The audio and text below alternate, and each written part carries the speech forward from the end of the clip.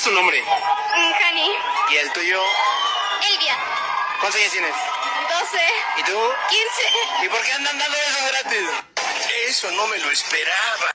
Antes que todo, esto no va contra la comunidad LGTBI, porque sencillamente que este tipo de argumentación vaya contra una persona de este colectivo no significa que vaya contra todo el colectivo. Aquí hay algo muy importante, la aparición de un menor que no tiene decisión propia porque no es mayor de 14 años, o sea que legalmente no puede presentar un consentimiento. En la segunda, de apenas una chica de 15 años. Elvia. ¿Cuántos años tienes? 12. ¿Y tú? 15. ¿Y por qué andan dando eso gratis? Eso no me lo esperaba. Porque es libertad, es Ah, huevo. sea. Una manera muy sencilla, las leyes no se crearon simplemente porque sí, una persona menor de 14 años no puede darse un consentimiento simplemente porque no está en su pleno desarrollo. ¿A qué se refiere con esto? No tiene las facultades primordiales que puede tener un adolescente para poder dar un consentimiento. Ya la chica de 15 años legalmente puede hacer este tipo de cosas si prefiere, pero la chica de 12 años no, y de hecho no es solo por ella, sino por las personas que fogosamente participen en esto, pues se pueden ver implicadas en un delito. Simplemente por tener esta interacción con un menor de 14 años se puede considerar como abuso. ¿Tú también? Sí. No importa la edad ni la aparición de género, entonces... ¡besos gratis! Ojo, y es muy preocupante lo que ella dice primeramente, que no importa la edad. La aparición de género es algo muy diferente, pero por lo menos la apreciación de la edad y lo que significa la edad en una persona no lo es. Pues a diferencia de que por lo menos es el sexo o el género con que tú te percibas, no cambia de forma tan drástica el pensamiento que tengas. Pero la edad que poseas en cierto momento sí lo hace. Y te lo pongo con un ejemplo que habían puesto hace mucho tiempo. Si un hombre de 54 años se autopercibe como una niña pequeña de 6 años, todo el mundo estaría perfectamente con eso, porque no se puede percibir como una niña de 6 años si es él. Ahora, el pequeño problema viene siendo cuando ese adulto de 54 años quiere tener un pequeño novio de 6 años. Eso es al parecer lo que estas chicas no entienden. Así que no mames. ¿Por qué no es responsabilidad de las personas que viven con VIH compartir necesariamente su estado serológico? La salud sexual es responsabilidad de cada quien. Okay. Entonces, pues es responsabilidad de cada quien, pues... el cuidarse de su cuerpo. Sí, entonces no, pues no tendríamos nosotros, las personas que vivimos con VIH, por qué ir de alguna forma. Es como si nos pidieran advertirles a las demás personas que tenemos VIH para que se puedan relacionar con nosotros. Sí, tienen que advertirles justamente. O sea, que tú tengas una ETS o una enfermedad no te da el derecho de tirarte la vida de otra persona. Porque el VIH y el SIDA no es algo que se tenga que romantizar y no es nada lindo. Justamente por esta razón es que si una persona sufre esta enfermedad y va a tener relaciones con otra persona, tiene que contárselo. No es solamente educación sexual básica, es consentimiento básico. De verdad, gente, que no debería ser debatible que ninguna persona puede pasar por el consentimiento y por la vida de otra persona solamente por tener un placer propio. Aquí tenéis a She-Hulk ayudada por otras mujeres, una escena nada forzada.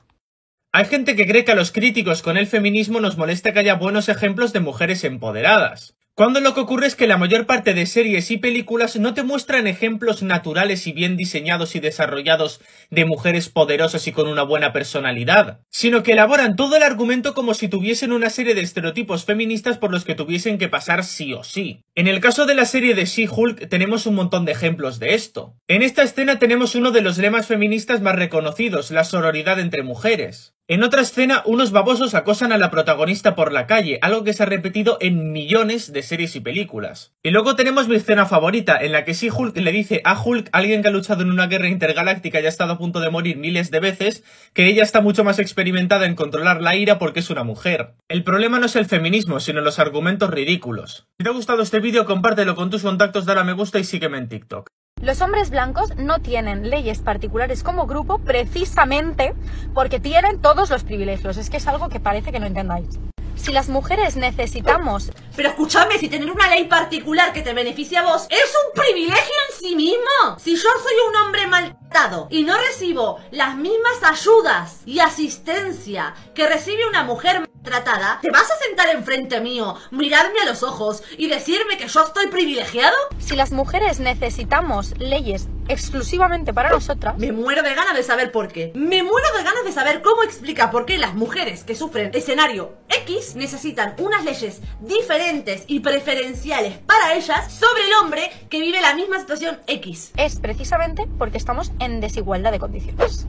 Sí, en desigualdad de condiciones estás. Yo eso no te lo voy a negar. Claro que estás en desigualdad de condiciones. A vos te ayudan y al hombre no. Eres bien contrario a un movimiento que fue muy conocido acá en Chile y que vamos a ver un video para que Ricardo y tú nos comenten a la vuelta.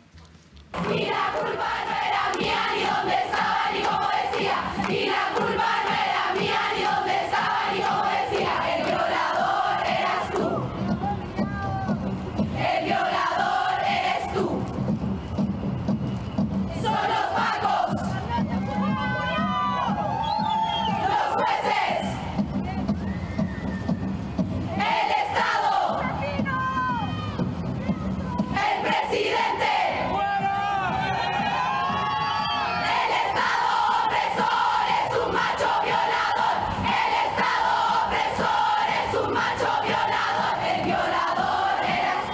Te veía disfrutar ahí la cancioncita, que esto fue un movimiento bueno, se conoce en Chile como las tesis, que parece que también se conoció en Argentina, y ellas tienen esta manera de expresar sus ideas mediante esta canción y otras acciones más que hicieron. ¿Qué te parece esto? Para mí es un temazo. ¿Te gustó? Para mí es un temazo, de Miéntanme, recién lo estaba bailando. Es un temazo y además es maravilloso este video que pusieron porque me parece que es un símbolo. Es un símbolo de la mentira que es este colectivo feminista de cuarta ola hoy. ¿Por qué es un símbolo de la mentira? Porque yo quise usar esta canción para uno de mis videos y me llegó una reclamación de copyright. Entonces estas chicas que despotrican contra el capitalismo, lo primero que hicieron fue ir a registrar el copyright de la canción. Y entonces yo cada vez que uso esta canción en uno de mis videos y hago millones de reproducciones, las regalías les van a ellas. Así que, ¿cuál es mi cámara? La 3. Sí. Estimadas las tesis, bienvenidas a la libertad de mercado, bienvenidas al liberalismo. Vengan para acá, no se coman el verso de la izquierda. El liberalismo, el feminismo real es liberal.